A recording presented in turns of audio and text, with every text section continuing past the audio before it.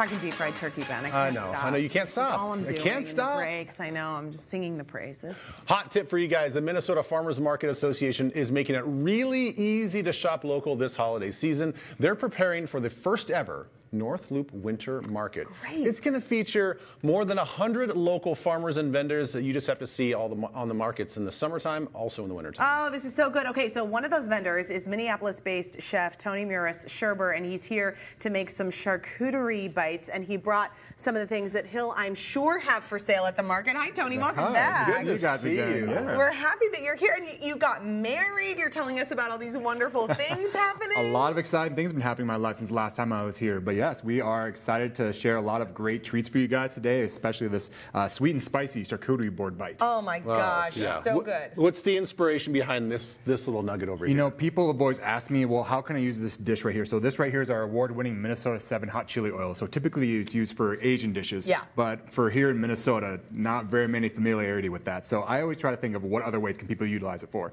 Pizza, fried eggs in the morning, but charcuterie boards is something that people would just gravitate towards too. So this is something that I've really thought that would be a sweet and heat type of bite. Okay, so, we tried this last time you were here, and the hot chili oil is so good because it's not just straight hot. It's like a complexity of flavor. Like, explain that to people. Yeah, so it's infused with garlic and shallots, aromatics like star anise, ginger, and cinnamon. So yeah, you're right. You got waves of heat, flavor to kind of go with it, but it's not necessarily something that's going to knock your socks off. Yeah, I think just like throw it on a rice bowl and call it. Exactly, right? I Yep. I know. don't know what to tell I you. think the last time we were talking, I'm like, okay, I'll do this with my rice bowl with eggs and the hot sauce. Yeah. Like, that's all I really need. But you're right. Having the complexity of flavor with hot sauces, I like trying hot sauces. You know, when I go out and you see, like, maybe at the airport or something like that, and you want to get like a little gift home, they get the hot sauce.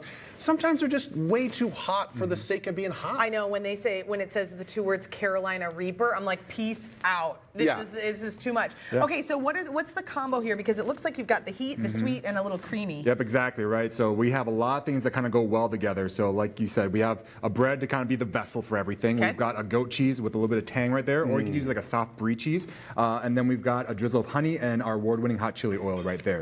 So what I've already done right here, we've already kind of toasted some of our bread right here with some of our garlic and shallot oil, jeonmat, which is Korean for delicious. So what I'm going to do is I'm going to give you guys one of each of these. Okay. Jeonmat, that's what jeonmat, yep. And jeonmat. then we also have our jimi, which is spice in Korean. But you guys can go ahead and spread some of that goat cheese on there. You We can go gotta as start little. saying jeonmat every time we like something here. Yep, so you guys can go as little or as much as you want. That's the beauty of these types of dishes. That's a lot for my preference. We both like a lot of goat cheese. So does my wife, but you know what? I'm more on the lighter side of the goat cheese, like a thin layer, but you know what? To each their own. This is might be because of your Korean heritage. Maybe and then if so. you are more, Scandinavian, you're like, bring on the dairy. Exactly right. Well, then what we're going to do next is you guys can take some of this chili oil right here. We can kind of shake it up, stir it up right here. Do you like, that's what people want to do. They want so to yeah, the oil's going to have a lot more flavor. The heat's going to be more in the flakes. So if you want to get more of that heat, by all means, dig it up like a shovel, or you can kind of get more of that flavor and just drizzle some of that oil on top. I like the heat. Yeah, get down in there. After there you go. Okay. Yep. That might have been aggressive. I was going to say, you sure you want to do that? Whatever. Yep. I got to But that's impress okay. Tony. I can't, But if you do end up having a little more flakes than you want, you can counteract that by adding a little more honey. Yeah. Having a little more sweetness to kind of counteract that heat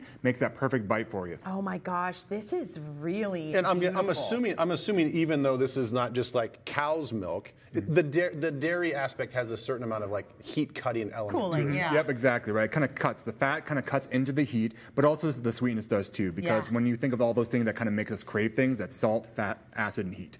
So those are three of those things. Cheers. All right, we're getting after it. There you go. Oh gosh, Tony. Oh, I'm getting honey everywhere. I know, I love it so much. Oh, now the heat comes. Mmm. Oh gosh, Tony, that is so good. Boy, that's like very addictive. Thank you. I appreciate that. So good. Okay, so explain all the other flavors, because everybody can get these at this market. Yeah. In the North Loop, and I'm so happy that you're doing this.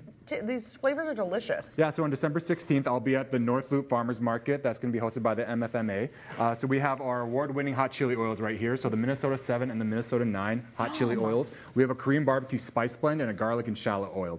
So just a fun, quick story about the Minnesota 7 right here. Yeah. This is what started it all as a pandemic project during the COVID. Yep. But people always ask me, well, how hot is it on a scale of 1 to 10? Well, as a joke, I always said on a scale of 1 to 10, it's a Minnesota 7. So for me, it's a 4, but for everyone else that's from Minnesota, it's a 7. Oh my gosh. Well, I like how you adapt. Exactly. It's my sales pitch for sure. But everyone definitely identifies with some sort of heat level, and they really love the flavor of these things. It's so delicious. And listen, I think it's the perfect level of heat. And I went heavy on the spice. You definitely did, but you definitely got the right amount of it. Oh, it's so good. Yeah, but you also went really heavy on the cheese, too. I know. That's because I make wise choices. It was a good ratio of heat and cheese. Yeah. Oh my gosh, balance. Tony, we love seeing your success. You have to come see. You can't let it be a year. Before you come see us again. It's inappropriate. It's not how a friendship should work. No, not at all. Yeah, you got to come back with another, like, I don't know if it's a charcuterie thing or whatever. Like, and you know what? Next time, let's blow the doors off. Yeah. Let's go like what you think is hot. Let's go Korean 10. Yeah, let's do that because we think that we can handle the heat. I can't handle that. I can handle a Minnesota 10. A Korean 10 would probably kill me, but I would be down for a little taste. Everybody pick these up for your holiday gifts. You will not regret it. For the foodie in your life, get after it. Thanks, Tony. Thanks so much. All right, you can find Tony and more of the 100 local vendors at the North Loop Winter Market in Minneapolis on Saturday, December 16th. We posted more information on TwinCiesLive.com. We'll be back, everybody.